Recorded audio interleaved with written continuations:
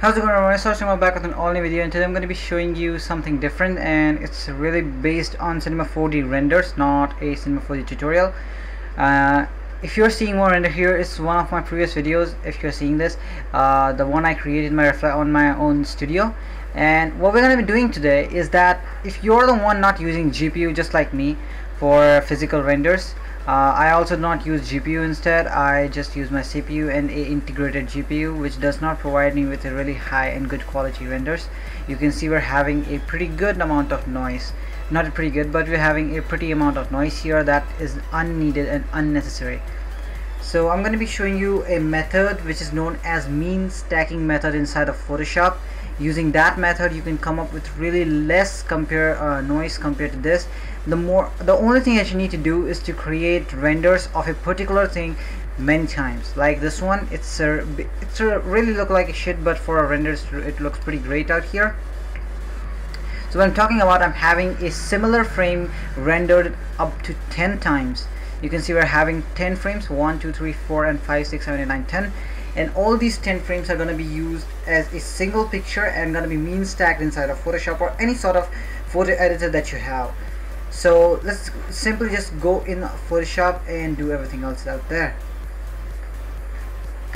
Okay, now we're inside of Photoshop, and the first thing that you want to do here is to import our files. So how you can do that is to go to File, go to Scripts, go to Image, or maybe go to Load File into Stack, click over to that, and those all files of mine are exported over to desktop, named like less noise, and these are all those 10 files.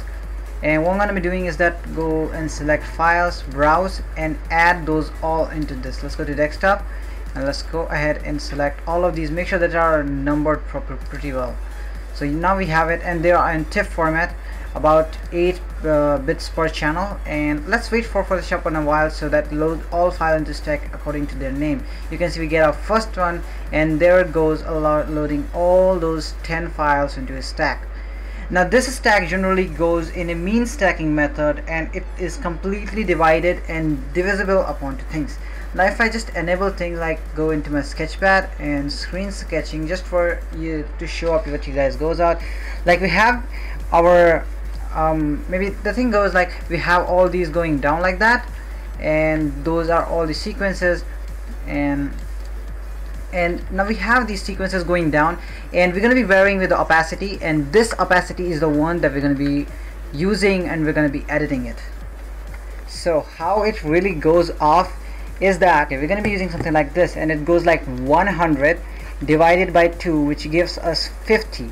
And in the similar manner, the first thing, or the first layer all beneath one would be 100, and the second one goes like 50, and another one would be 100 divided by 3, which would give us 33, or a approximate value.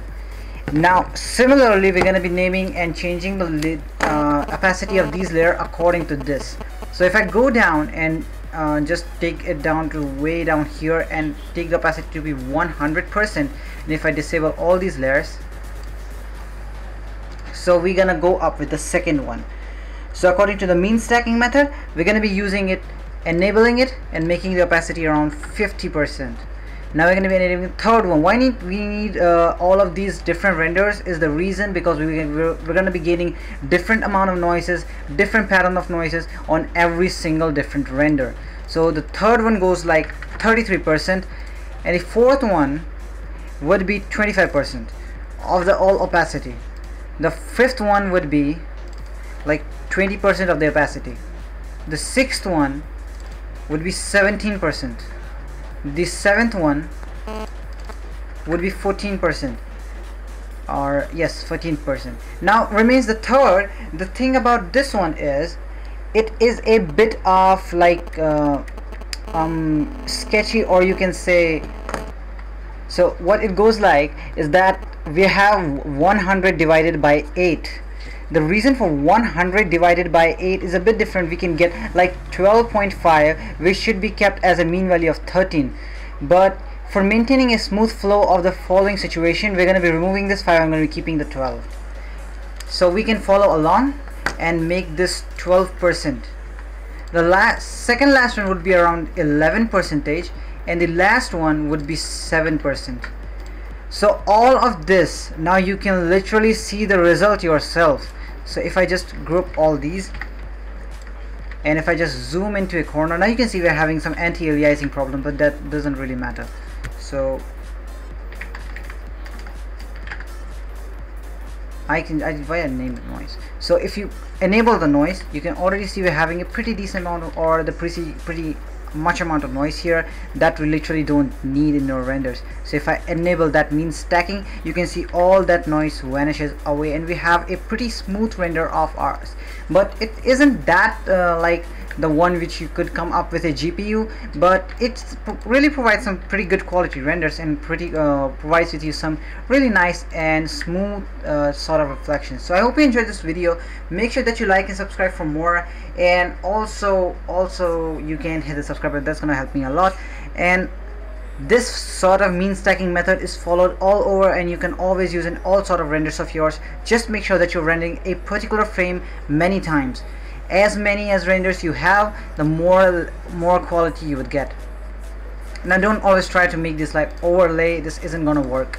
This is gonna change the colors either. So I hope you enjoyed this video. Make sure to like and subscribe. From FrostZ, signing out.